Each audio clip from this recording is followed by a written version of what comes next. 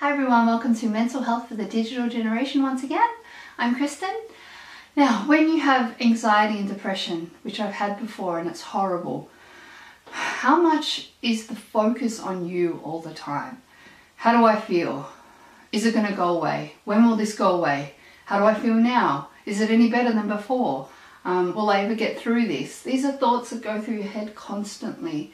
And what I want to share in this video is what I think can be a really helpful tool in getting yourself out of it. Now, it's normal to be so focused on you when you're going through this because it's almost impossible to think of anything else. I know that I was there, and whilst I could see that life was going on around me, it was so hard to see that because all I could focus on was how bad I felt. Have any of you had thoughts going through your mind just constantly, will I get out of this? How do I feel now? It's so bad, all that sort of stuff.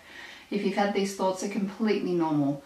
And what I think you need to do is try your hardest to take the focus off you, as hard as it is, and you do something for somebody else. I'm particularly passionate about animal rights, so that's where my heart is most. So, for example, if you feel that way too, you could go and volunteer at an animal shelter, just one day a week, or look into it at least. Just go online and see what you can do for the animals. If you're, particularly drawn to helping children, there are children's hospitals you could go help out at. Just some sort of volunteer work I think is extremely powerful, because for a couple of reasons. Well, you're taking the focus off you, you're helping somebody else, and we need this as humans. We need to feel like we're contributing. If we don't feel like we're doing anything, that's when we can feel more depressed and more your self-worth is diminished. You could also volunteer at a soup kitchen or a mental health organisation, since you've been there and you know what it's like.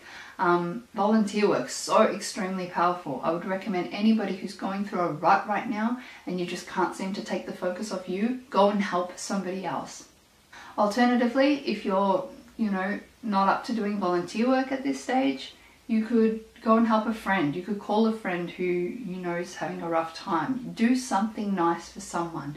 Just that small act of kindness, like I said before, can take the focus off you and how bad you're feeling and give you a sense of purpose, especially if you're feeling particularly bad about yourself, which is really common when we're going through depression, anxiety. A lot of thoughts consume you, like I'm not good enough.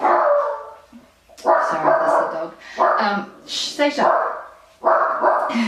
And yeah, this can consume you. So, what better way to feel better about yourself than to know you're contributing and helping other people.